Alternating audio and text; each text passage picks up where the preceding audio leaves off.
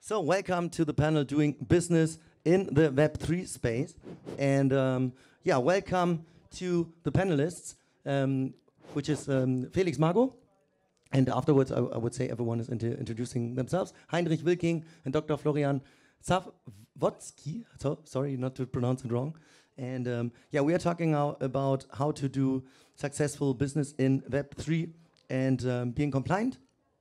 And excuse the slide, we changed the topic to make it more appealing, more open, and not only to the banking metaverse. So it's, I think, it's valuable for everyone. And let's start with a short introduction of the panelists. So I give the word to you. Hey everyone, my name is Felix.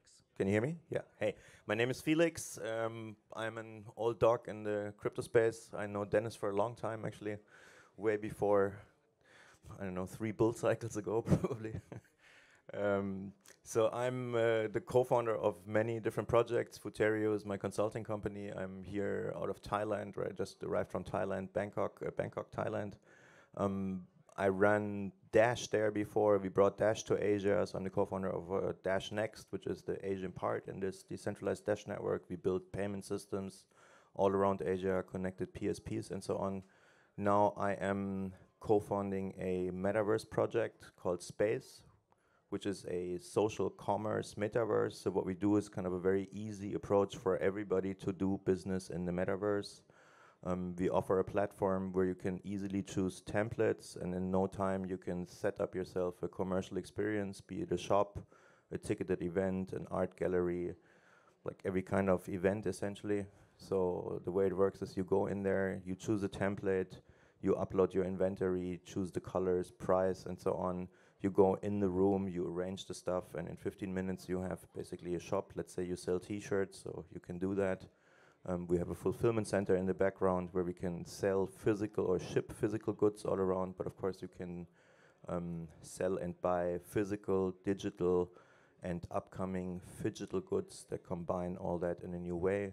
You can also kind of offer any kind of services. So let's say you're a yoga teacher, you're a language teacher, you can spin up a language school in no time and start selling your services all around in the metaverse.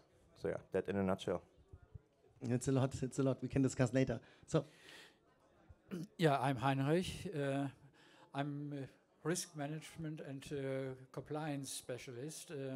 My whole business, I worked in helping large organizations using SAP or SAP software, how to be compliant and how to generate trust in their business and in their business communities.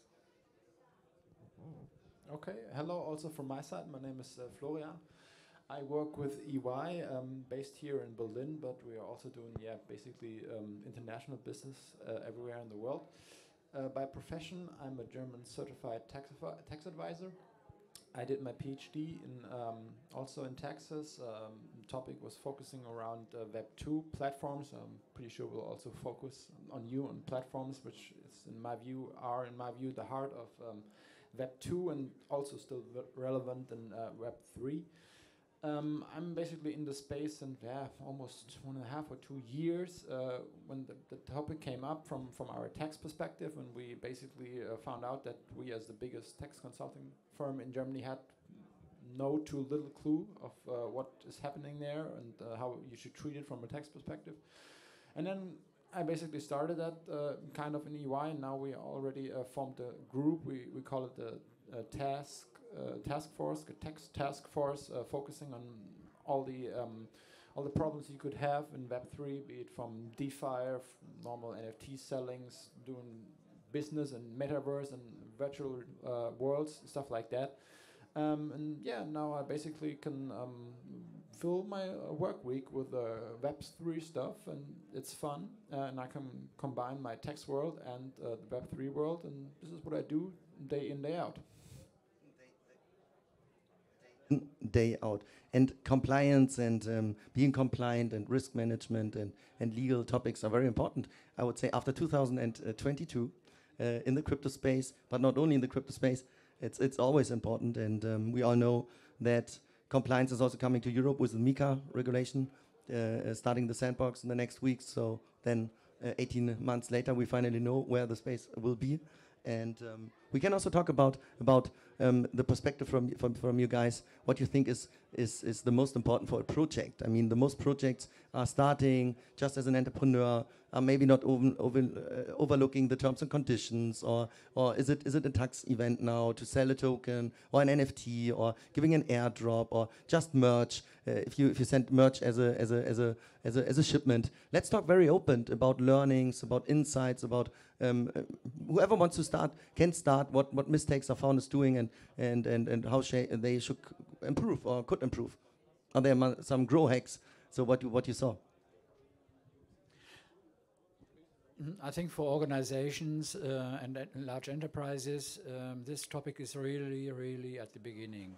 I think the meta discussion, the Web3 environments, they are mainly driven out of marketing departments that help generate awareness for the brands.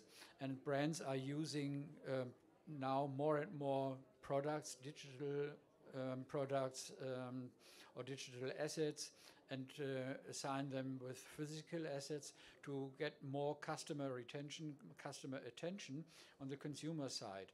In the business for B2B, there is not much really, or not many organizations have really started to move their back office business, I would say, into this new world. And this is something that is coming next. I see a lot of opportunities. Some have already started, for example, in the so-called climate and sustainability business, to open the full delivery and supply chain, or the relevant information, the compliance information, to make this public using the blockchain and this technology. However, there are many more use cases, in particular to secure your business. I think GDPR is also an area where many organizations are very sensitive, and the solutions that that Metaverse and the Web3 is currently delivering are not really tied into these regulations or rules. So many people that ask me why Metaverse or Web3 isn't successful in this business, I can only tell this large business is built on trust. And trust is not something that we see as embedded in Metaverse and the Web3.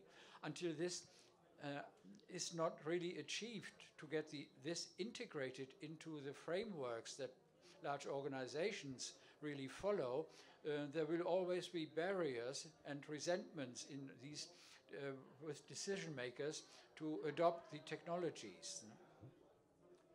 Maybe what is your impression? Several points, different points I want to touch on. You started with trust, and I think from our client basis, we already have the big clients from normal tax advising we're doing, and they want to go into the space because it's sexy. Probably not the best reason to do so, but they have their brands, they have trust in their brands, and probably we have all taken at least one look in the Bitcoin white paper where we know that the blockchain is about trust, about having that trust in the chain, not on the players. So that's what we had before. So speaking from the clients we usually have, which are mostly not the startups, are the brands which already have trust in their brands, and this is what they're using and monetizing, using as marketing tools. And I think as of now, it worked. We saw that especially a year ago with the big Artifact drop, the Adidas drop, and other. I think they were the two major ones. There were other smaller brands. I think Lacoste did also something, and the beer brewers did something, but yeah, that didn't really catch that much attention. So with that initial trust that was used, that has still been used, but if you just see what happened yesterday with the Artifact monolith and the voucher for shoes, I'm not really sure if that trust is used or abused, and maybe there might not be that much trust left if they really continue in just doing so and just having faith that they're big brands and that people will buy their stuff. So I think this is an important point to raise, that there also has to be something must be delivered, and the time where just NFTs are in hype and where they just simply can be sold and everyone apes in, this time will soon be over. And yourself is having a Clonix as a picture. You started very early your journey in NFTs. So how was it when you came personally into that? Yeah, like the exact thing was, I work now at EY for I think 7.5 years, and what I usually do is I work in the knowledge management. So everything which comes up in the tax world, I write an opinion on it, or I write a newsletter. We do a podcast, whatever. Also kind of marketing, but just for tax people.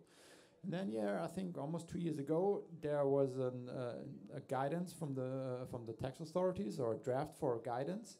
And this is what we usually in other tax fields comment, and then basically say, well, why not change something here or change something there? And this is what I usually do. And then, all the partners were approaching me and telling me, well, Web3, Metaverse important. We also have to give our opinion to this draft guidance here. And I'm like, okay, no problem. That's what I usually do. I write something, but what should be the contents of this of our opinion? And then everybody remained quiet. Then we found out, actually nobody had a clue. And this is when I basically started thinking, well, we're the biggest fish in the German tax bowl. That's not a good situation when we don't have a clue about what the tax treatment of the future should be. So then we started it. And then we had some major projects also as clients. And the clones with a couple of friends caught my attention. And then we bought that clone, and we still have it. And the ones which were non-German colleagues, they basically told me early to get my hands dirty, and that's what I did, and this is where I am. Absolutely, the skin in the game, we call it in this scene. And skin in the game, you have more than enough. And do you have any take on what I asked both panelists? Yeah, for the sake of a fun discussion, let me just kind of take a different perspective and add a few kind of other points that I come to realization, like from a kind of builders and somebody who runs project perspective. I mean, first of all, money is always short, or there's always too little money to do what you want to do, because you always have like great ideas and every idea costs money. So I guess the compliance and legal part is always a painful part that nobody likes to pay. I guess there's a big perspective in the whole space, and a friend of mine just recently kind of summarized it well to say, I don't want to have a lawyer that makes me everything, like that is expensive and makes me everything legal. I want a lawyer that kind of helps me like find how far can I go without going into prison, basically. I guess that's kind of where we usually come from the Web3 space, which is okay, you know. Another thing to add here is it's very important of where you are. I mean, now we're in Germany. I said I live in Thailand. We are building a metaverse. My team is in 20 different countries. You know, we are registered in several spaces, and you know, for several. One is for tax, one is for company registration. There's a few things to consider where you want to be. I mean, do you want to be like, you know, Bermuda you can do that, but you know, it has a certain touch to it. You might have different other problems getting bank accounts and so on. So it's maybe good to go to Switzerland, or you know, there's a lot of trade-offs to make on the whole way. So a lot of things to consider here. So you know, that kind of all comes into how compliant can you be, and then obviously the question is, what do you really do? And you know, tax is one thing. Also, there's a whole you know, options you can play on where you get tax refunds depending on what countries you're in and where you place your devs, where you have your marketing teams. There's kind of different pots you can tap into. What I want to say is, like, we are in a space that is highly liquid, and for me the question of where should I be in a country is really arbitrary, because I live somewhere where I want to be. I run my company where it makes sense. I have my team where they are, where I can save taxes, where I find talent. So, you know, all these kind of old stuff has really become super arbitrary for me from a builder's perspective.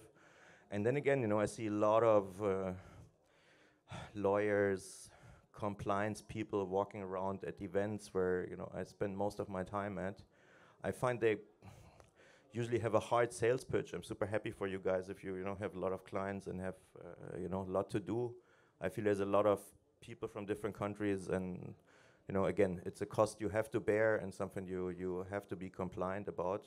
But, you know, I mean, maybe then the last point is, like, when you build a metaverse, I think you have to answer a lot of specific questions, because now, you know, it's inherently in the internet. So, you know, if you build a platform, it's always the question, how far can you go? And there's obvious limitations that also, again, if you build a company, put you in very different spots. So let's say you build, like, Sandbox, a game, which is something very different than you build a casino, or you build a porn game, or, you know, you go to these edge cases, basically. So it's always like, you know, there is like this normal stuff, and yeah, it's okay, but there's always like this small line to cross, and it's kind of easy, right? So you come into a situation where you say, okay, what if in my case, I said we open templates, so theoretically you can open a language school, but you can do a strip club, right? So the question becomes, how can I prevent that you open a strip club and, you know, put like all kinds of illegal stuff in there, right? Which is obviously not what I want. But again, then it comes to this platform question, like, how can you prevent that? Do you have to police? How active do you have to be? Do you have to just disallow when when it happens, and so on and so on? You want to follow? Yeah, if I just really may directly comment on that. I totally see your point, and I never could be actually a builder or really a founder, because I would be way too scared. I wouldn't know what to do. But I think it's important that you have like opposing parts, lawyers or the tax lawyers, and just give you like this is why I wanted to comment directly, to give our perspective. Like if you just ask what kind of lawyers or tax people do we want to be, obviously we also want to be the person to tell you, well, easy, I can make it work, no problems. Don't worry, just pay my money. I'll deal with the problems. You do your business. That's what you're supposed to do. But I just had that conversation, I think, 2 weeks ago with clients. It's not a good not a good perspective and thing. If you're in Germany, you read the law, and also I'm bound by my profession. I can't really, if there's A written there, I can't tell you B, and obviously I can try to see the perspective which helps you, which also then benefits me, because I get more work to do for you, because if I just tell you, well, don't do it, it's too complicated, also no work for me. So several reasons why that is not cool for us to do. And I can also name other reasons, just to also try to build or to help the community, which is also a reason why we're doing this stuff here and not doing some boring Grundsteuer stuff or whatever. But it is tough, and this is what we are experiencing, I think, especially here in Germany, and probably also lawyers around the world. Maybe it's easier for the ones in the Bahamas or somewhere where they have less regulation. But my direct comment is, it is really tough to really be in a position to tell you, well, don't worry, we can make it work. And from the problems we have had at clients so far, I unfortunately haven't been in the position, and I'm pretty sure if you find lawyers, tax lawyers, who see themselves in the position and basically brag, easy, come to me, easy, pay me the money, no problem, they're probably wrong. Yeah, allow me one comment to that, because what I realized is, it's kind of a constant move around the world on where, depending on the regulations. I mean, if you're in the space for a long time, you can see kind of patterns. It was Malta, it was Cyprus, it was Lisbon, it was Puerto Rico. Now it's kind of everybody's in Dubai right now because it's super easy. The big exchanges are moving there. So, yeah, it's probably also Germany is a very tough and remains a tough spot to do a business like that. If you go to the one comment, but as you mentioned, the MiCA, as Europe now has it on the flag to be like an island for compliance, to basically always also advertise that it's good that Europe can be compliant here. Yeah, that doesn't works in a certain direction. I think this discussion has two extreme parts. What I would like to add here is, it is very much around finding the right way and how to convince people that they trust you, that they buy from you. So if you have a company in the Bahamas, there's always a gap, an expectation gap, saying, oh, is this company really reliable? Should I buy from them? If I buy or need some drugs, some medicines, and I know this company is based on the Bahamas, and I have some dubious indications, I would not buy that drug from that company. I would rather prefer to buy that drug, even if it is more expensive, from another more reliable company. So if we talk about extremes, I would say the middle ground is something that the Metaverse has to define for themselves. What is the middle ground to attract people to join me? And this is part of community building. So if you have a community of robbers, fine, then they feel comfortable there. But if you want to deal honestly with your customer base or with your business partners in a business environment, then you have to say and to be public with some generally accepted standards. They are not limiting things, as we can see here. They are, I would say, they are enabling certain business habits. And if that is a compromise for compliance, I'm very, very happy with it. So it's not just building barriers, but they very often are seen or viewed as barriers because these extremes, as we see here, force certain rules and regulations, and they are not all relevant. Neither on the one hand nor on the other hand. And this is something to find the middle way and say, okay, this is my customer group, this is my community, I want to do business with them, and I want to trust or provide trust to those, and I achieve this trust in the rules that I apply. Yeah, the tragedy is that we're still looking for a few billions in the Bahamas. And then obviously nobody gave a shit. And then we had a compliance officer with headquarters in the Metaverse. So it's kind of, yeah. By the way, we are not in the Bahamas. We are registered in Switzerland for that reason, because we thought it's important. But then, history proved me wrong. I mean, in general, compliance is a very huge topic, and every year like this is bringing that on the radar, and more people understand it. Even it's for a lot of people and entrepreneurs, boring and long way topic, but also a very important one. This is what you have to say. And always when I do business and I talk to lawyers, I would love to have this answer, hey, that's my rate per month and I get shit done for you. But the reality is that you as a founder always have to get feedbacks, emails, educate yourself. In the end, you feel yourself like a lawyer because you have to give a signature. And equal if it's in Germany or another country, you have to read what you get because you are CEO responsibility in this country. So this is why equal if it's, let's wait the outside your police or whatever, but it's this how I think about, because in the end it doesn't matter if it's on the Bahamas or Caymans, or it depends on where you want to go. Is it a token project? Is it a Metaverse project? Are you dropping something? Is it a corporate you have to consult? Of course, they look into in European companies or big 5 companies to do it for safety reasons and reputation reasons. And it's even if you say Bahamas, I have some friends which are doing business in Switzerland, and they made a token sale back some years, and the FINMA blocked 60 million just because they don't understand the business case until now. So it's in the end equal which country you go, because if the government doesn't understand your business, or someone is saying, it can also end. It's more the problem is that the completely crypto space and Web3 space, we are rangers and we are going forward, but it can happen that tomorrow the police is knocking and asking you questions, the tax authority is coming and asking you questions, the BaFin, the FINMA is closing your bank accounts because they don't understand your business. And that's more the question, how to make successful Web3 business, and it's not easy, but what would be your blueprint advice? I mean, how important is from the beginning a lawyer in your team, a taxation officer? I mean, that's something as a maybe closing question, because when you answer on that.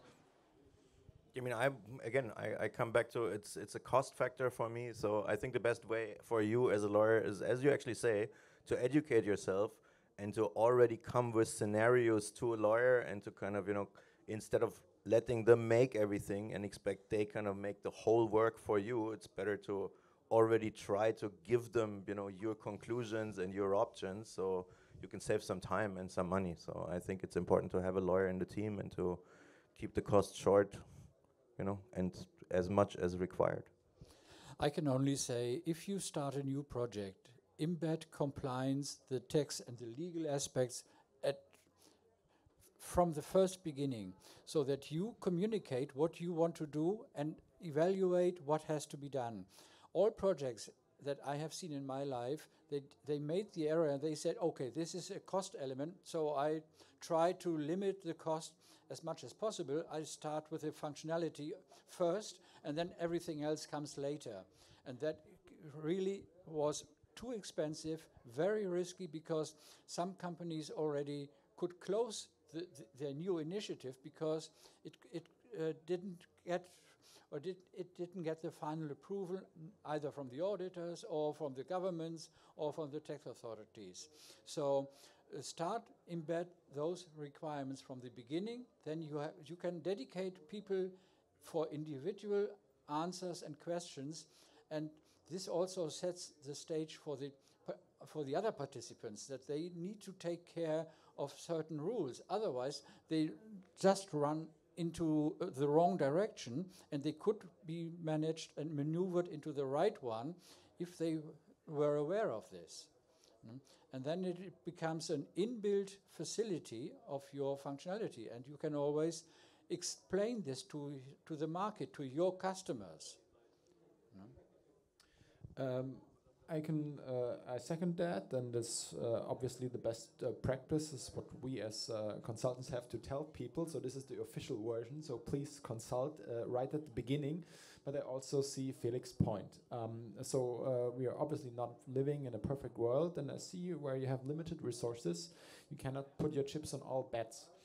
And therefore, I think this is then what boils down to a good or a bad businessman. Because we can only advise, consult, but the decisions have to be made by the businessman. So the first decision is make it easy, make it marketing, legal compliance, or a good product.